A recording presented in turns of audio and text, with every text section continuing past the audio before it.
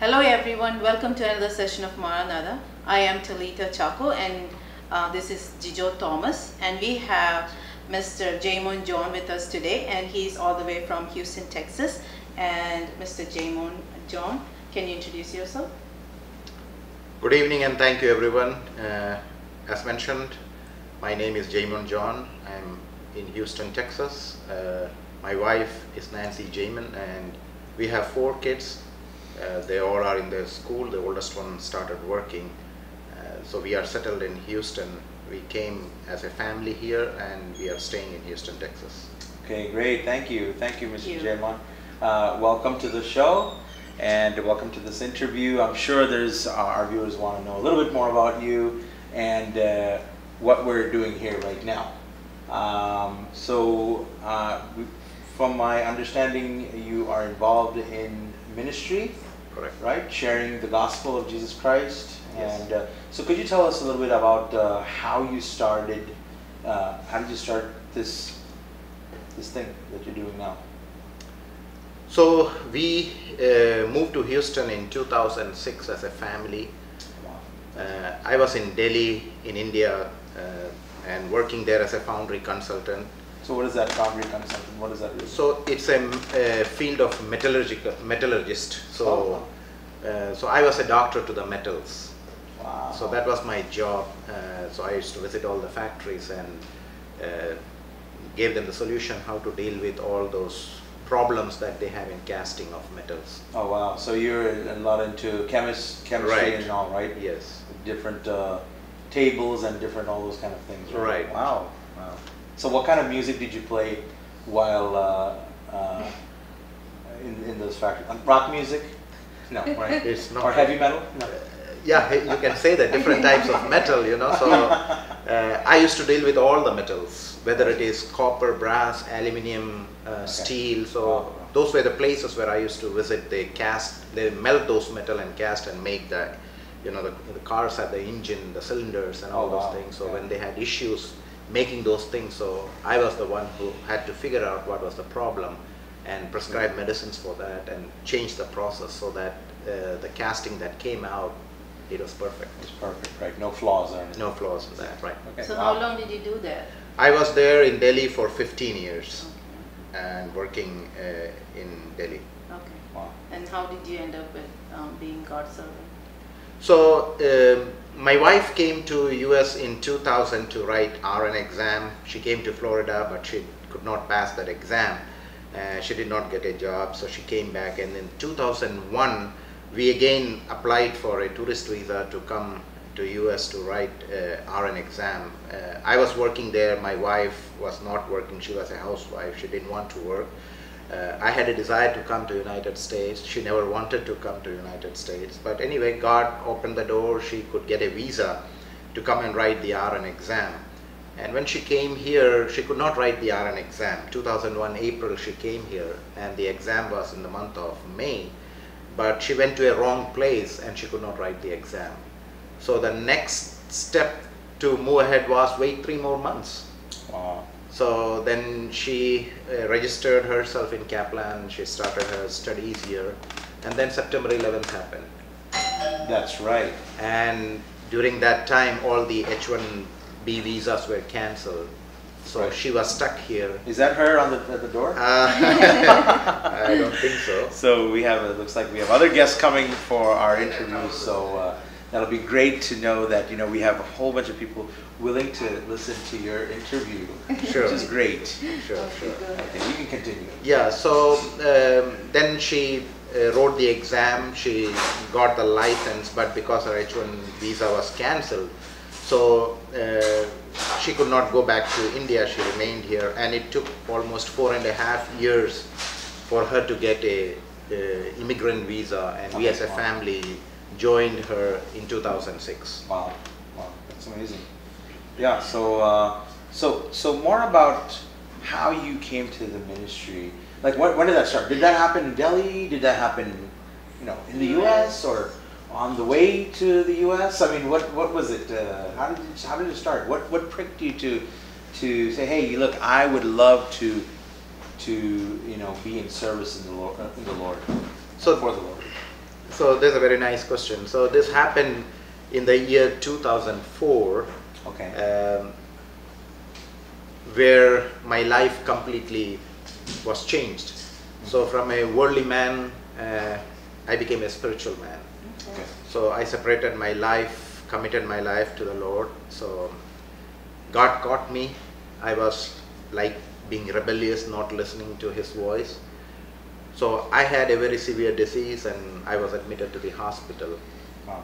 2004 January, and I was there for 1 month, and the doctors, they could not find out what's the problem. So I was almost to the death point, and then that was the time when I committed my life to the Lord, separated my life for His work, and said, God, if you give me a new life and if you reveal to the doctors what's the problem, that life would be only for you. Right. And Wow. that evening, God showed the doctors what the problem was, and that's how I got a new life. And Wow. since then, I have been serving the Lord. Wow. So He actually brought you to that point before revealing the promise that He had in you, and before revealing, your purpose in Him. He had to bring you to that point of desperation. You can kind of say, right? I believe that He was already talking to me, Right. but I was not heeding to His voice. I was a bit rebellious. So like in the Bible, there's a character Jonah. God had commanded him to go to a certain place to share the gospel, but he was rebellious.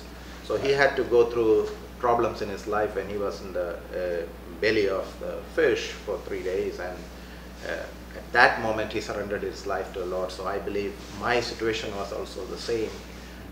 I didn't have to go through this, but I was not listening to Him, and that's how that happens in everyone's life. Sometimes we don't listen to God's voice. It's not that God hates us. He loves us. He wants us, and that's why He's following us. Right. So when we are rebellious, we don't listen to Him, then difficulty comes in our way, sickness comes in our way, where we surrender ourselves when we see no hope.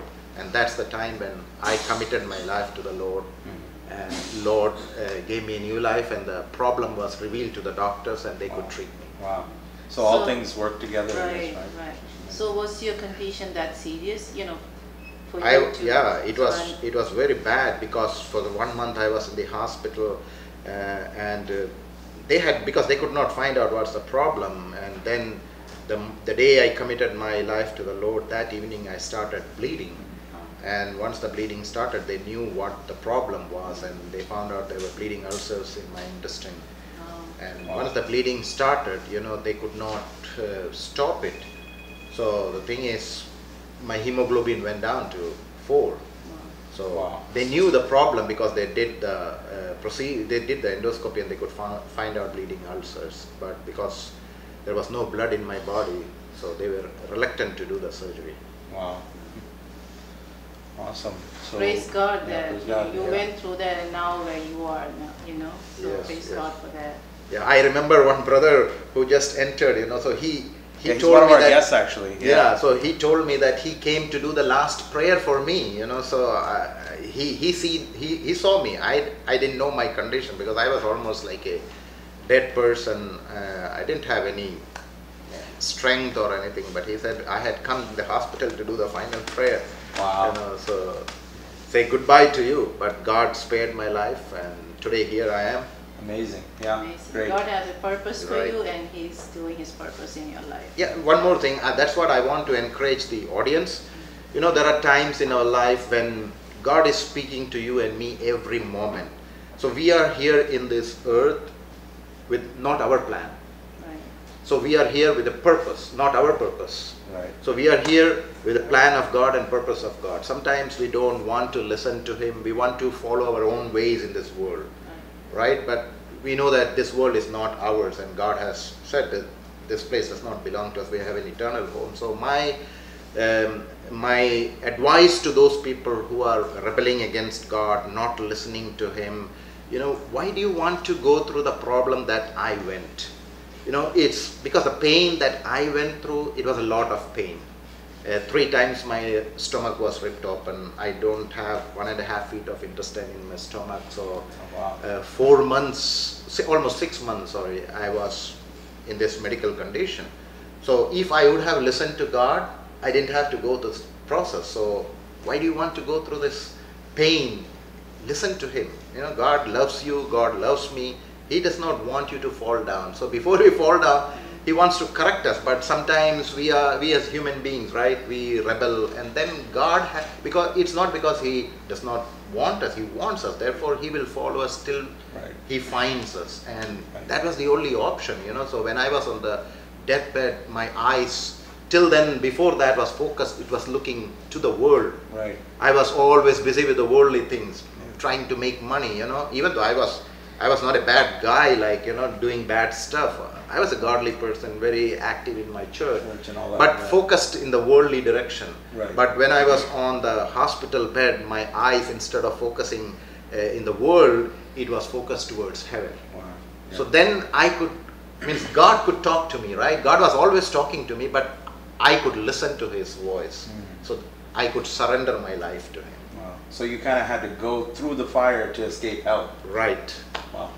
That's a very interesting thought, because, you know, there's a lot of people that go through a lot of issues and they don't realize what it is, and they try to find other ways out of it. Correct. But it could just be the pull of that love of God that's just trying to pull you closer, and in order to do that, It's got to wake you up a little bit, right? Yeah, not only that, it strengthens you. I believe that, you know, because I was a metallurgist, so, you know, all these metals that I was talking to, they are put in the casting area. Before that, you know, they melt those metals. So why do they melt it? So that, you know, get the pure metal out, refined, you know. So when that goes through that heat, then only it gets melted, and all the dross, that's the dirt, comes to the top, and then you remove the dross and you get the clean metal, and then that metal can be casted where there is no defect. So there is a refining in our lives. So all this process that I went through, it was basically refining my life, taking unwanted things from my life so that I could be more perfect in His sight. We all are imperfect people, but God wanted to use me, and He wanted to take all those dirt from my life so that I could be an utensil, a profitable utensil for Him. Wow, that's great. So what ministries are you doing now? I mean, what's your ministry about right now? So right here in 2023. So we are, as I mentioned, we are focused, we are in Houston, based in Houston. So we have various ministries in the northern part of India, Bihar, Bengal, and Jharkhand.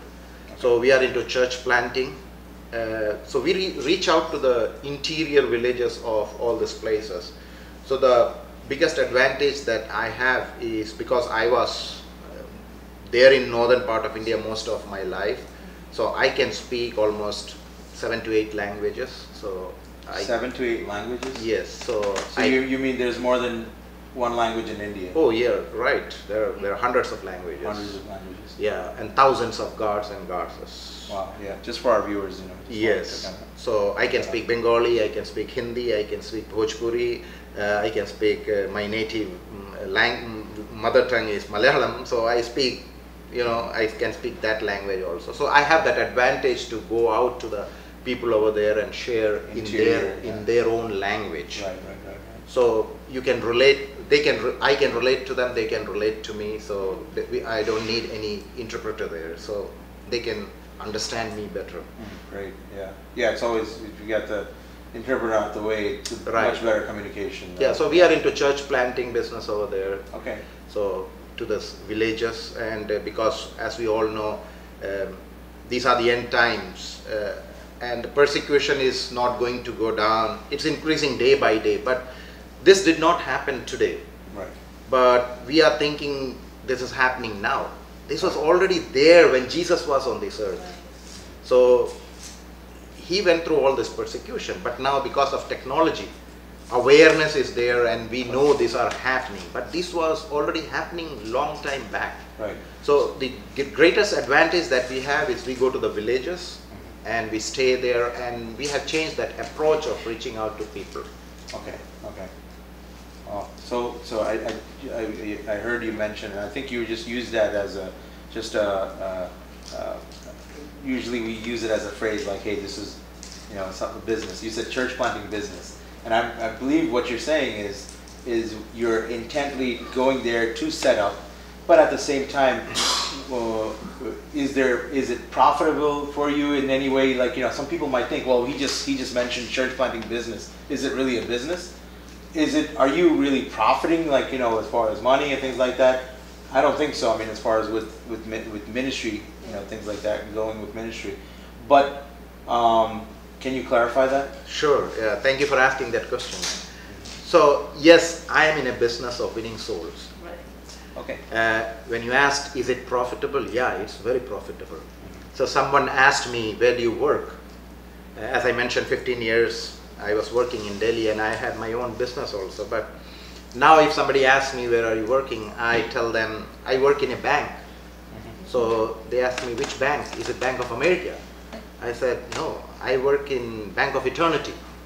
Right. Oh wow, they have never heard about that bank. So what is your salary? So I tell them, your resources are limited, but my resources are unlimited. So yes, it is a profitable business because I am winning souls for the Lord.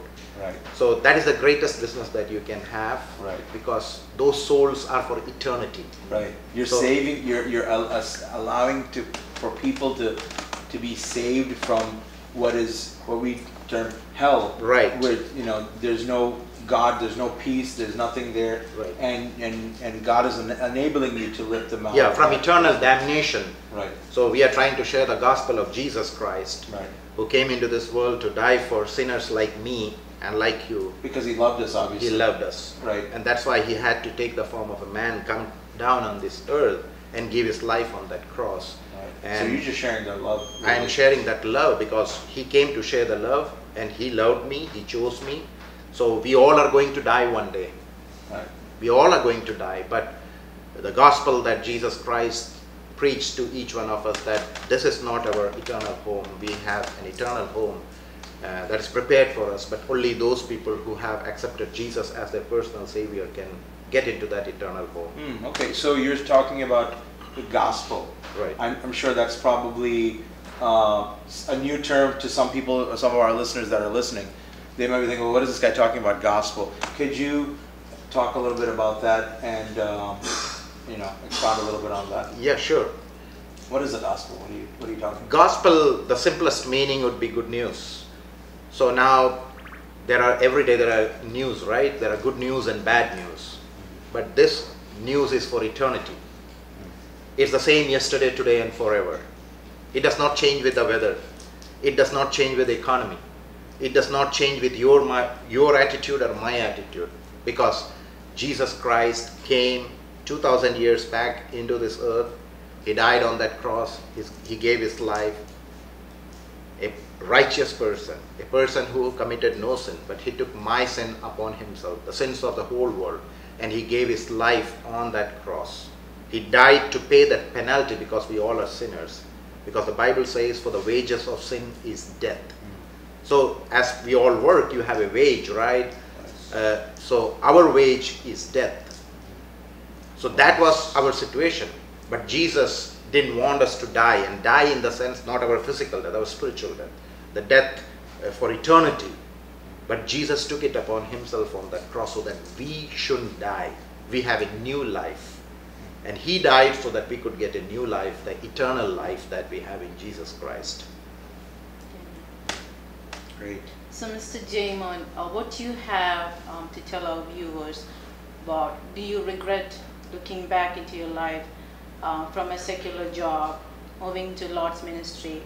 What are your thoughts? Do you regret doing that? That's a very nice question. Do I regret? No. I always believe the covenant that I have made is with my Lord, my Master. I can get away from the covenant that I make with you or the worldly people, but I cannot get out of the covenant that I have made with God.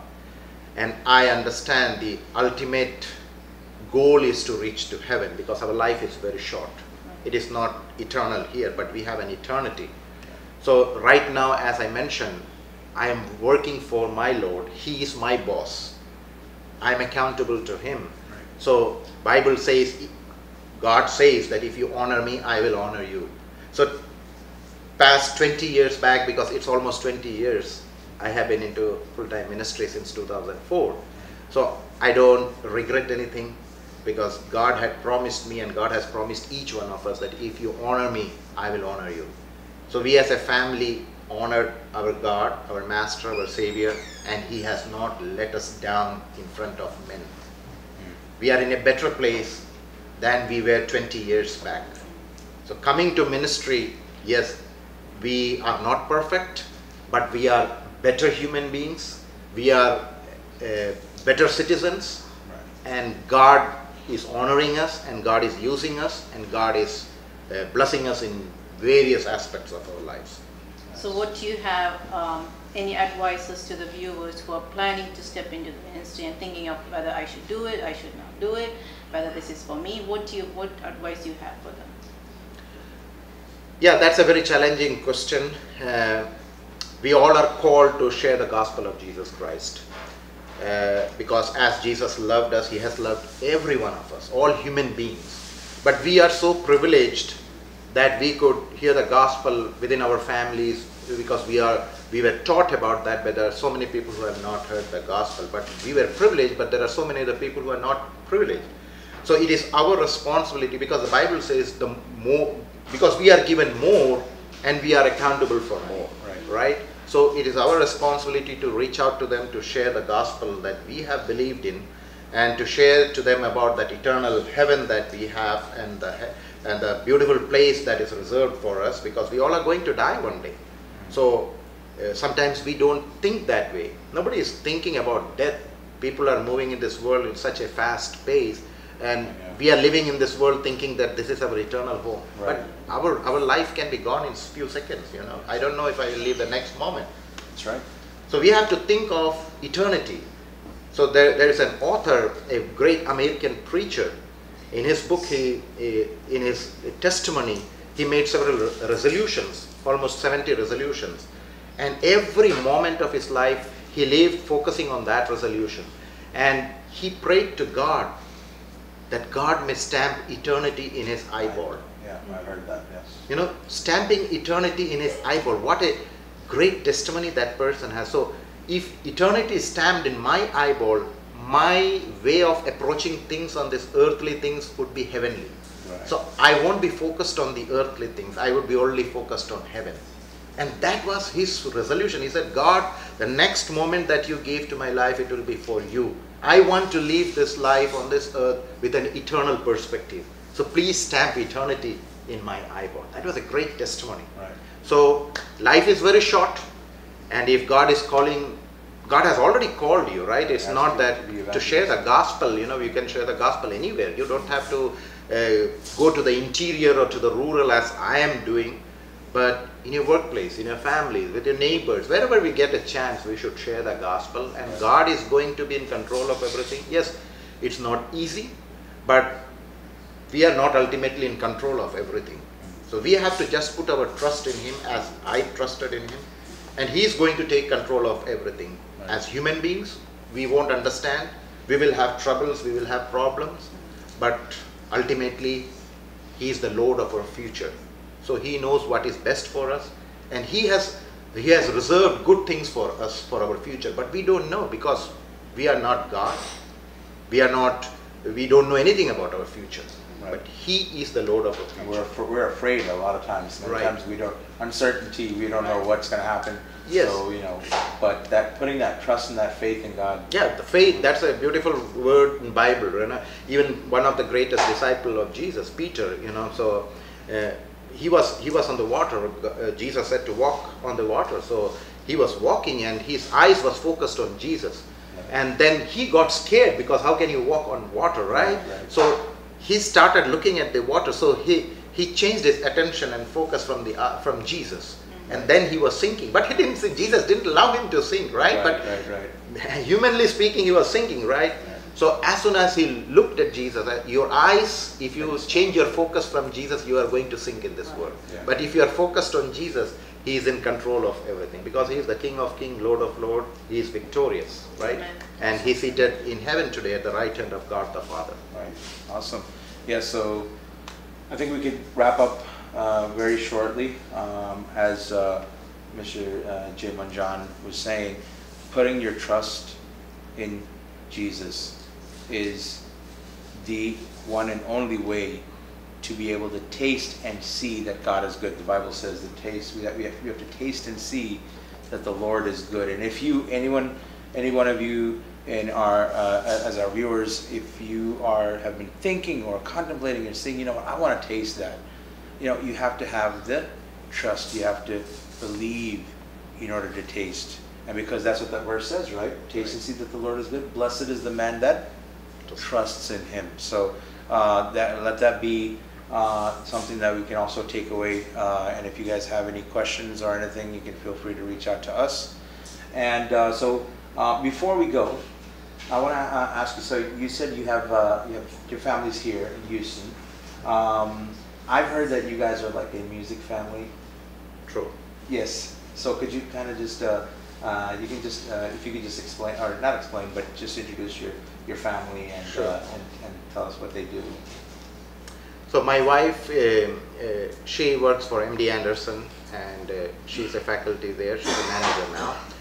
She's doing research, and she's one of the managers over there. My oldest daughter, she is in Dallas, so she's an architect. She started working there. My second daughter, she's in Oklahoma, second year of a law school.